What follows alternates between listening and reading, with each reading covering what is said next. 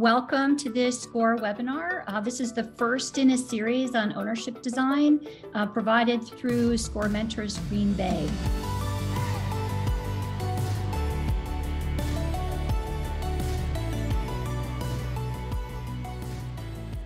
So let's talk about what co-ops are. So co-ops are this funny thing in that everyone has heard of the word co-op, but most people can't define what it is. So you can see the stats here.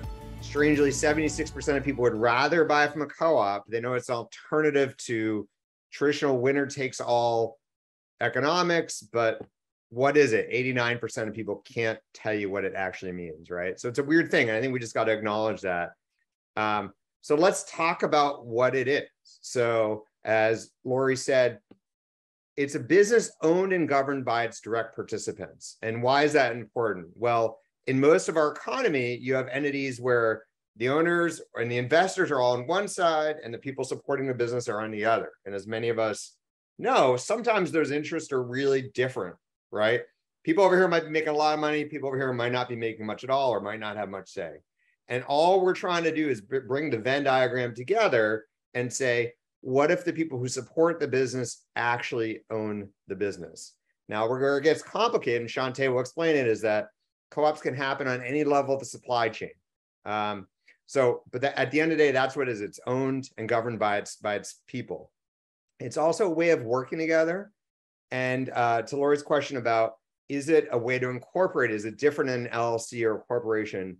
It's not always different. So there's a ton of co-ops that actually are incorporated as LLCs or corporations. Sometimes people do choose to incorporate at the state level as a co-op, but you don't have to. And finally, there's a federal tax benefit that reduces double taxation for people that are operating on a cooperative basis. So that's kind of a neat perk if you want to look at that.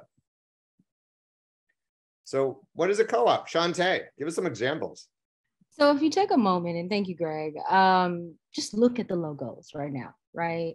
Do you recognize any one of them, two of them, or maybe three of them?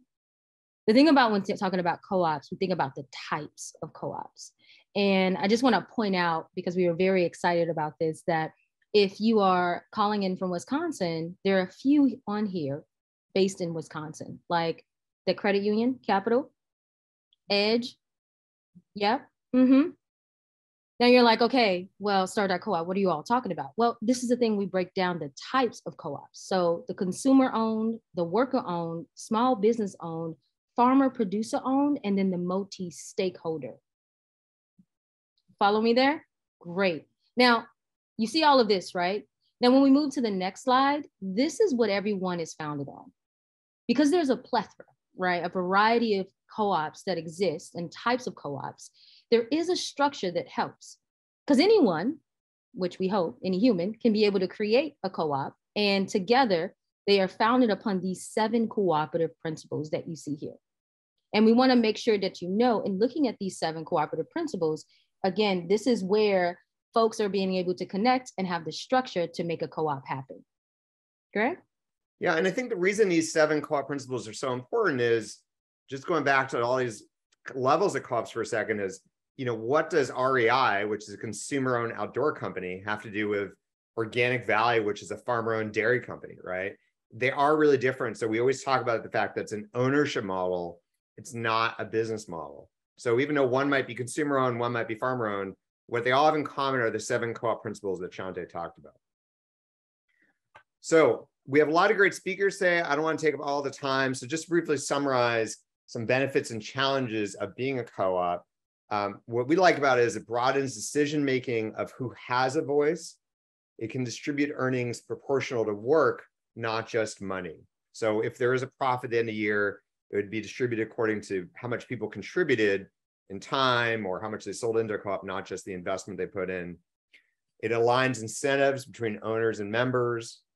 I think on the negative side, co-ops are harder to fundraise for, right? It's a more mysterious thing. You're not going to get VC funding in a co-op. The financing is going to look really different.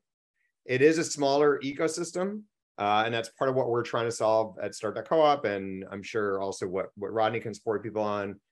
We have a bunch of resources we'll put in the chat that people can check out.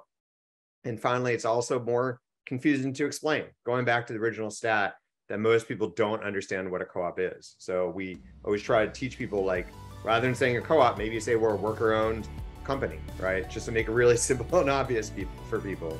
So we have a lot of great resources on our website. We have a free lean co-op course and some other nice case studies we'll put in the chat, and we will hand it back to other speakers.